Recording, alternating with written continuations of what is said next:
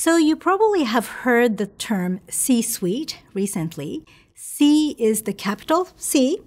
It stands for CEO, Chief Executive Officer, CFO, Chief Financial Officer, and usually COO, Chief Operating Officer. Now, these are positions that are very important in a company. A CEO is usually the president as well. The finance person who looks after all the finances, that is the CFO. And the COO is the person who thinks about the strategy. And all these combined, we call them the C-suite. They're essentially the brain of the company. If you want to be part of the C-suite, I'm sure I'm looking at the next CEO in the audience, you have to first excel at what you do.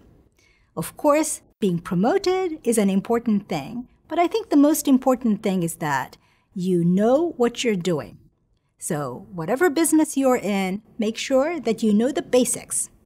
And hopefully others will recognize you for what you're doing.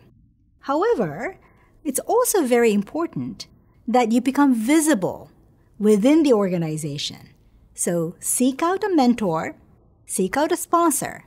Really be the cheerleader for yourself. You don't have to overdo that, but there's no need to be shy or modest about your ability. So seek out a mentor and ensure that others know your abilities, your capabilities.